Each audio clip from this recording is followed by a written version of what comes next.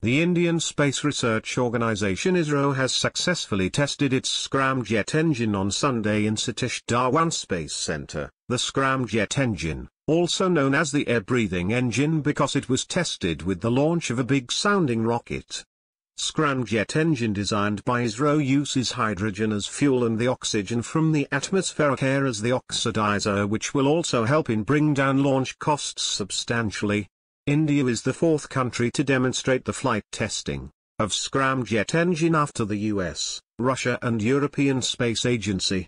After a smooth countdown of 12 hours, the solid rocket booster advanced technology vehicle carrying the Scramjet engines lifted off at 6 a.m. and ending a 300 seconds flight.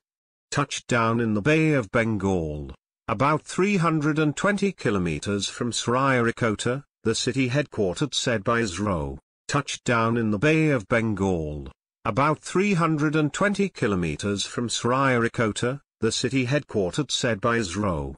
India now joins elite club of nations. India was fourth nation to conduct Scramjet engine test.